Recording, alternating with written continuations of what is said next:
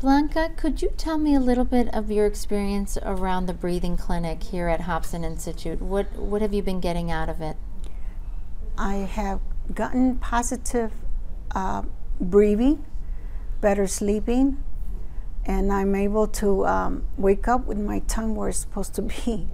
'Cause I never knew that your tongue has to be placed under your gum area, but I noticed that I'm sleeping much better. I can't say I'm not snoring, but my husband said I'm not snoring no more, and he could see the difference because of the reason I kept him up too. So I'm actually very pleased with this institution because I'm able to breathe better. I learned to breathe better, and I'm able to say that in 1 week I haven't had a migraine headache or a headache, which was killing me for the longest. I could feel less pain around my jaw, but I also had a lot of pain in my neck, which eventually I'll get better.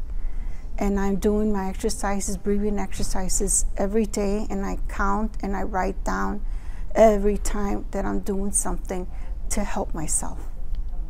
So I thank this institution and to Dr. Hobson that I'm able to breathe better and sleep better and less headaches.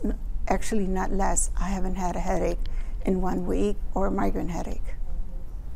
Thank you. Thank you so much. Well, thank you so much for coming back to the Hobson Institute Breathing Clinic. And I wanted to know, how much did you get out of it this time around?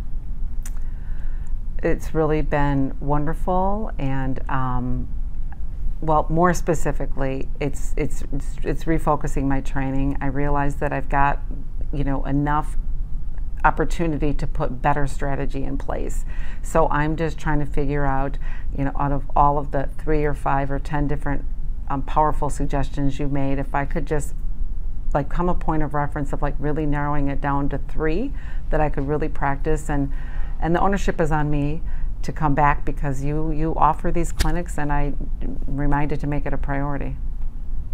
Well, Dr. Hobson, when I signed up for the breathing course, much of it was because of my professional work in the field of sleep, and I was learning more and more about breathing, which was sort of a silent part of the sleep world. Sleep specialists, experts, researchers that I knew weren't talking about breathing in the way that you were teaching. Of course, they were talking about sleep disordered breathing, such as obstructive sleep apnea. No question about that.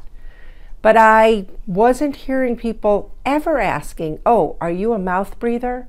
I mean, people wear CPAPs for obstructive sleep apnea, and nobody ever asks how they're breathing during the day, or even while they're wearing their CPAP.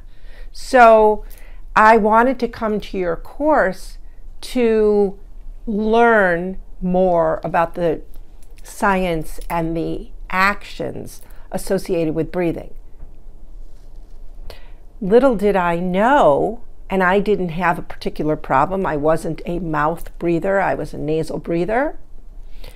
But I learned that I needed to improve my breathing.